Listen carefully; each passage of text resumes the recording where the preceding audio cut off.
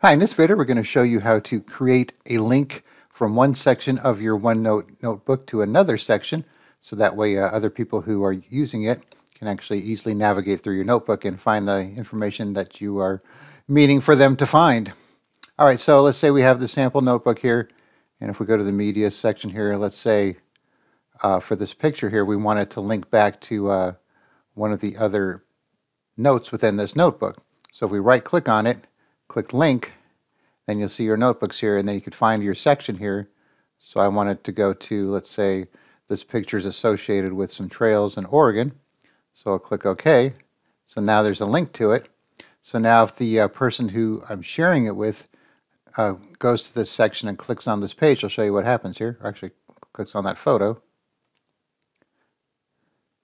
So let's say they go to media, photos, and now they click on this picture here, click for trail location.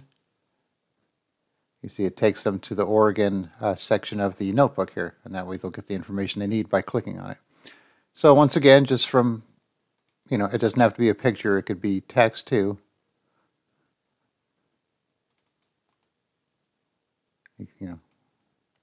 Any text even on this calendar here, link it to a different page if you want. Just like that, and then it'll make a clickable link, and then it'll take them to that section when they click on the link. All right, thanks for watching, and be sure to subscribe.